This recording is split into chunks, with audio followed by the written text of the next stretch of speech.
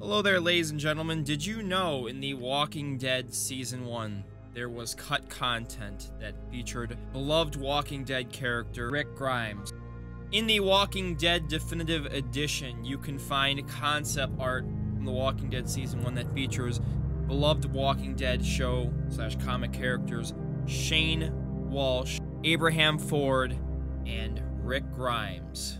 With there being concept art, it was never exactly confirmed if there was going to be an appearance of these characters, but with the comic book connection, the prison Lee was being taken to is the same prison Rick Grimes was in the comics, so we could have seen a Rick/Lee crossover potentially.